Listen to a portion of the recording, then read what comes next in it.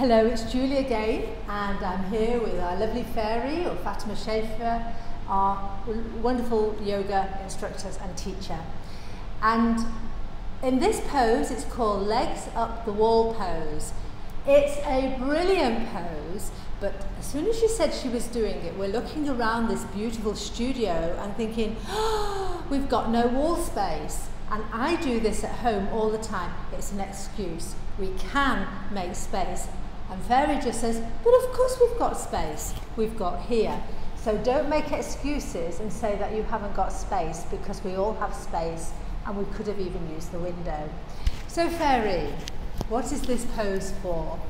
Well, thank you, Julie. Yes, we always have room and space to do yoga. This pose is leg up against the wall pose, which is a wonderful pose to do at the end of the day. Or whenever you want to just be more relaxed, more calm, to just slow down the heart rate and just take some time out just to, its benefits are, it benefits the back, it helps circulation, which is, reverses the flow of blood back, down the legs into the heart. So it helps for spider veins, for drainage, for varicose veins. It's also a wonderful pose just to calm your body and mind down, and also for your hips, because you're putting your feet up against the wall. And it's an overall beautiful pose just to do at the end of the day.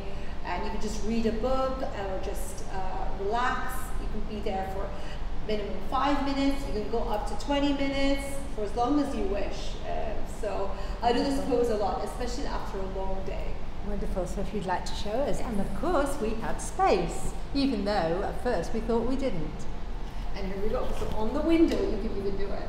So basically when you do legs up against the wall, you come close, bring your hips close towards the wall. So basically you can bend your knees and bring your hips close to the wall on the side. So I'm going to start on this side, which is the left side, or you can do it on the right side. It's up to you, whichever side is convenient for you.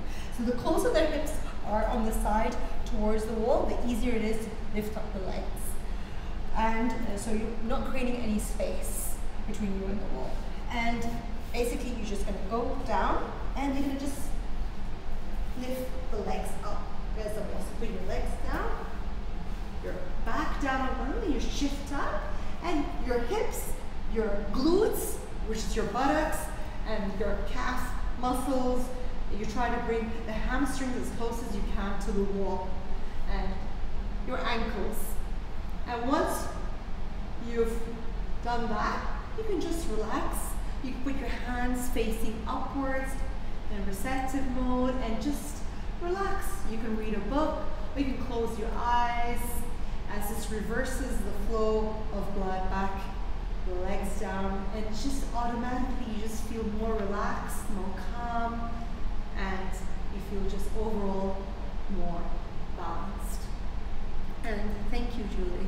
Well, I think I'm going to stay here for some time. You stay there for some time. It looks wonderful. I know that this is wonderful, but you've just shown me something, because that looks much easier than the way I get my legs up the wall. So I'm going to try this this evening. Well, thank you very much for showing us. Thank you everybody for listening. I hope you really enjoy seeing legs up the wall pose. And thank you to Faery for sharing her knowledge. And please do like the channel if you like what you see, like these videos.